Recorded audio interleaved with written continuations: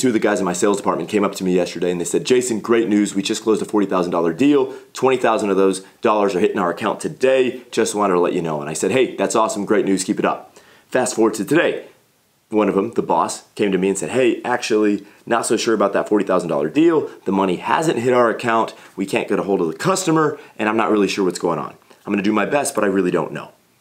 What's the moral of the story? It's simple. Never celebrate until the deal's done. I'm here to tell you that these two guys, and I respect both of them a lot, they're great guys, they're valuable parts of the team, but they were celebrating yesterday. They were celebrating like they had already scored the touchdown and that the ball had already been in the end zone, when in reality, it wasn't. I'm here to tell you that whether you're trying to close deals as a salesperson, whether you're trying to buy a business or a piece of property, or in whatever you're trying to do, whatever you're trying to execute, never celebrate until the deal is done, until the ink is dried, and until you're certain that the money's moved from one side of the table to the other.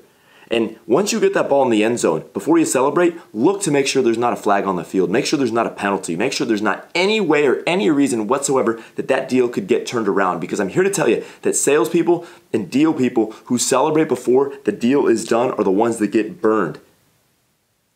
I'm telling you, your ability to not celebrate prematurely will help you close so many more deals because you'll stay focused, your eye will be on the prize, you're keeping track of everything, you're not getting high in the sky, a little over your skis. Those who celebrate prematurely get burned. Take that to the bank.